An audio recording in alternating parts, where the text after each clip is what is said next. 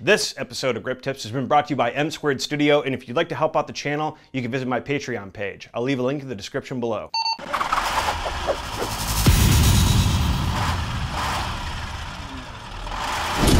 We're back. I'm Dave Donaldson. Welcome back to Grip Tips. In part one of my Joker series, we taught you guys how to take the unit out of the case and get it set up properly on set.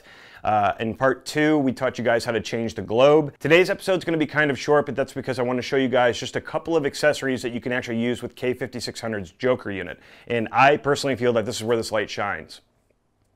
I really just said that. First up is the soft tube. This sits in front of the beamer like lenses do, and you don't want to place it in the spot that the scrims do, as they just simply won't work. Believe it or not, there's a lot of people who think that that's where it goes, and clearly it doesn't. And it's literally that simple to set up, and now you have a soft linear source of light that you could throw overhead or twist in any direction. And here's just kind of a quick example of exactly what that looks like. And now we will move on to a Shimera softbox, and I'm not going to go into how to disassemble the light to put on a speed ring, as we kind of covered that in part two. But once the light is stripped down to just the globe, a Shimera speed ring can be placed on it with the slots lined up for mounting. As you can see, this isn't the typical speed ring, as it's specifically designed to fit the Joker, so just take a note of what this looks like, because almost anything else will give you a hot spot in the middle of your softbox. Then you can go into mounting the poles into the speed ring, which if you've ever built any type of softbox, it's the same type of process with all four sides for the poles. Use your diffusion of choice on the inside of the softbox, and here you can kind of see what the softbox is doing as I grind my teeth. I really don't know why I'm doing that. So we have different lenses, we have a soft tube, we have a soft box, and there are other accessories that I'm not covering in this episode that can go onto a Joker fixture, but this next one, I think everybody can agree they love the most. It's also known as the jo-leko setup, J-O-L-E-K-O. Basically what we're doing is we're taking the head and we're turning it into a source for LEKO light. So if a DP or a cinematographer asks you to build an 800 jo-leko, this is what they're talking about. Starting off with the Joker completely stripped down to just the globe, we'll need to attach this extension to the globe. And it's just a two-prong extension. Whenever you go to rent this unit, or if you buy this unit, this will come with the jo-leko setup.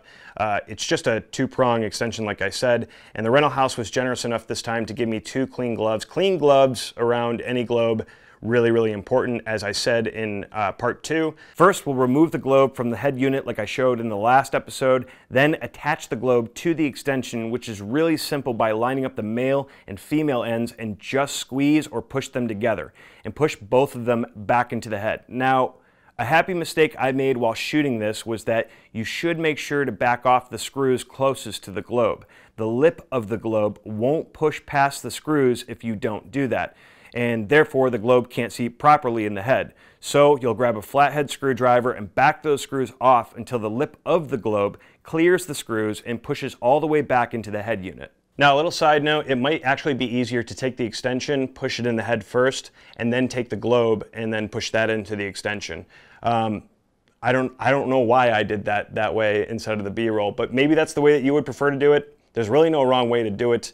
Just make sure that you're going to be using alcohol wipes to clean the globe after you're done. So now that we've gotten that far, with the Bug-A-Beam LEKO housing, insert the globe and the head unit into the LEKO housing and line up the screws with the screw slots to make sure that the head unit can securely fasten to the LEKO housing, and begin tightening the screws you just backed off earlier, along with the obvious one thumb knob as well. And now this beautiful beast, which will obviously not use the smaller yoke anymore because it's too small and it'll be too front heavy, but uses the yoke attached to the LEKO to mount to whatever you need. And from there, it's just basic assembly like any other source for LEKO by using any of the lenses that you choose for focusing your beam. And at this point, you can also use gobos so that you can, say, have Venetian blind patterns, or really whatever gobo pattern you're looking for. And in this example, you can see I have a 300D bouncing into a bead board to give me some fill on my face. And if you look in the hallway way back there off to the left, I have the jo-leko throwing the Venetian blind pattern gobo behind me. When it comes to your G&E rental house needs, M Squared Studio is not only that, but they're also an insert stage located in Parsippany, New Jersey.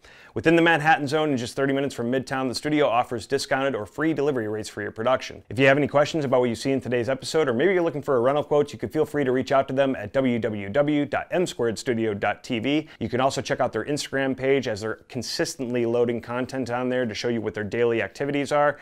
Also, with Grip Tips, if you mention Grip Tips when you're getting a quote, they'll give you 20% off. And this is only going on for the next 6 months, so make sure to take advantage of that. But sadly, that is all that I have for you guys today. If you like today's episode, please let me know in the comment section below. You can also follow me on my Twitter right here. Don't forget to hit that subscribe button, buy a t-shirt, and we'll see you next time right here on Grip Tips.